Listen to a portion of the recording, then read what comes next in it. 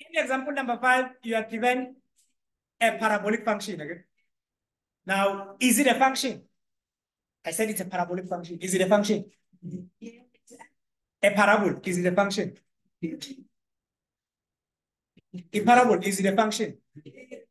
Stephanie, I just said, is a parabolic function a function? Is a parabolic function a function? We've been doing parabola since last year, and then we were calling it a function, so it is a function.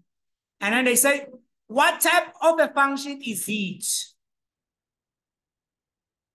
It's a many to one again, because we do have many x values, many to 1. So those are the questions that we need to expect. And then they say, is the inverse of a function, is the inverse of f a function? Give reason for your answer. Now let's talk about it. Let's think about it. Kind of what happens to an inverse? What is x becomes y. What is y becomes what? X. So it means in this statement here, what's going to happen is that you're going to have something like this. Instead of having many to 1, which is the function, okay?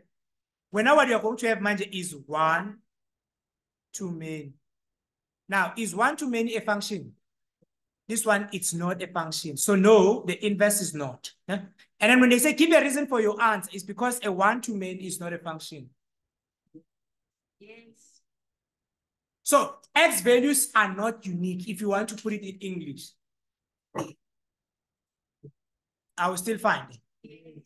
Okay, here's another question that they like. Determine the inverse of f. So how do we determine an inverse? Let's remind ourselves. We spoke about an inverse is us reflecting it by the line y is equal to x. Okay? So if reflected by the line y is equal to x, here's what's going to happen first. Whatever is x is going to become what?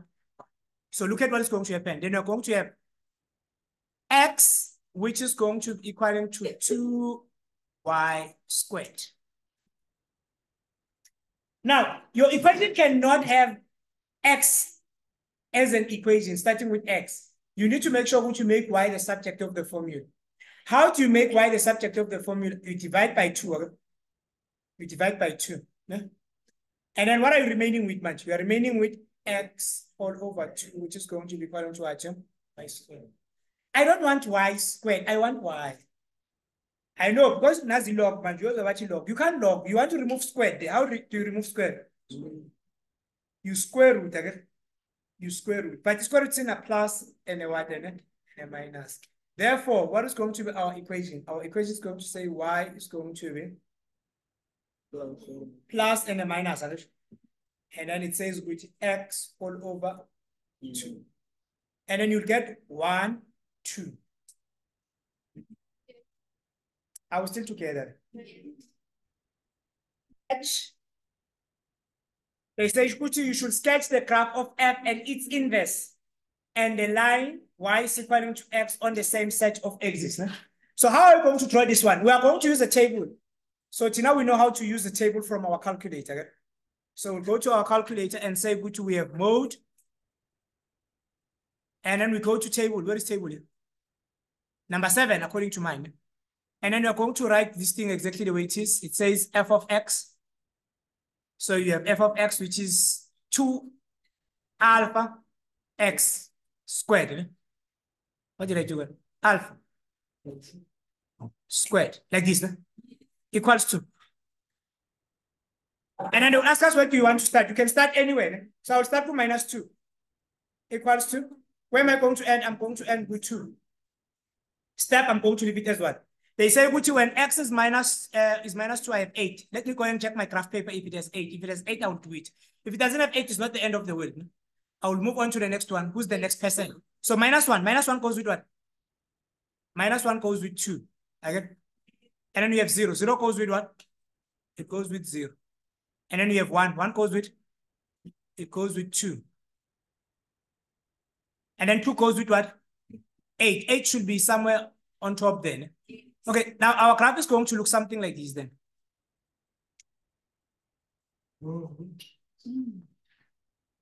And then this is going to be f of x. This one is f of x. I will still find that. Now, what I'm going to do then, Mashita, after this, if they say draw an inverse, you come here. Personally, I prefer to write it because my mind cannot take it if I just change the values. So I take these values and then put them on a table. I say, okay, now whatever is x is going to become y. Whatever is x is going to become y. So what did we have? So we have x, we have y. Okay? So let's go with original. What did we start with original? It was -1, it goes with what? With 2. Ne? And then you had what? 0 and 0. And then you had 1 and 2. Yeah, after that, this is what you're going to do then. I do it exactly the same way. I say x, and then I say y. And then I say 2, and then I say 0, and then I say what? 2. And I said -1, I say 0, and then I say what? 1. Now, I'm going to use this other table then, the next one. So what do we have? We have 2. Ne? X is 2. Ne? What is your y? -1. Here it is. I have 0, which goes with what? With I have 2. Again, it goes with what? With 1, like this. And then from there onwards, you connect. You connect your dots. Yes. Huh? Like, drawn to scale will subject to interpretation. But if you've drawn it to scale, probably you'll get that. So yeah, they're going to draw the line y is equal to x. Here's the line y is equal to x.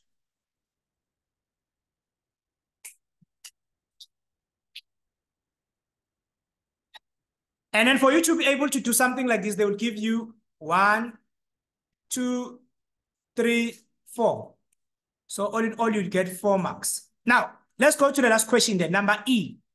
Determine the domain and the range of f and its inverse. Now, here, you just have to determine the domain and the range of f and then interchange them.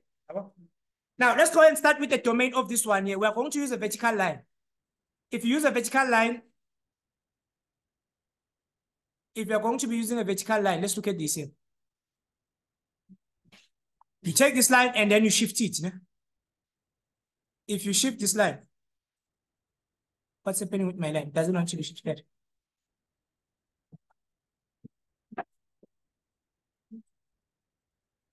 Yeah, if you shift this line here, let's look at the black color.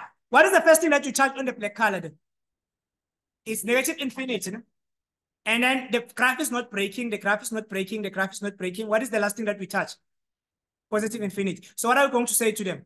We're going to say x is an element of all real numbers. Okay? So we'll say which x is an element of all the what? The real numbers. And then we're going to use, now, we're going to use a horizontal line to get the range. On your range, you start from the smallest to the biggest. Okay? Concentrate on the black one. What is the first thing that you touch on the black one? We touch 0. Ne? And then what is the last thing that we touched? So you can write it this way. You can say y should be greater than 0. Ne? So you can say y is going to be greater or equals to what? To 0. Because this graph is touching this thing here. So it's going to be y is greater or equals to what? To 0. So this one is for f.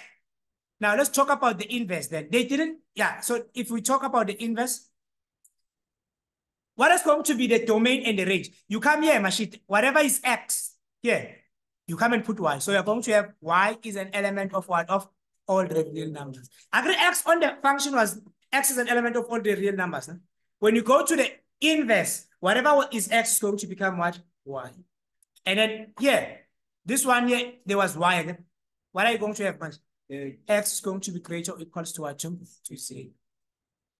And then we can try activity number 6.